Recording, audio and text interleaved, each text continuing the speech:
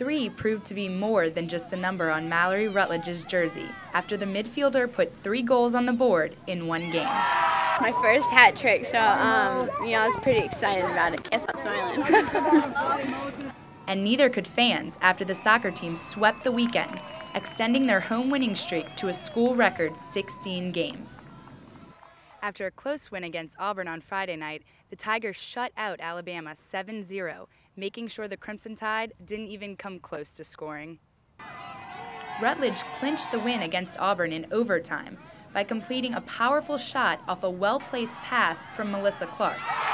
But she truly dominated the field Sunday when she scored 3 of the Tigers' 7 goals against Alabama. We came out strong, and they seemed a little hesitant with us at first, and we got 2 quick goals, and I think that just killed their momentum, and that we just pushed for 4, 5, and 6. Rutledge's hat trick propelled her to become the SEC's leading scorer with 7 goals and 12 assists, earning her the title of SEC Offensive Player of the Week. These 2 games were huge for us, and it feels great to be back at home, of course, and having 2 good wins. Reporting for Sports Showtime, I'm Mary Claire Palmer.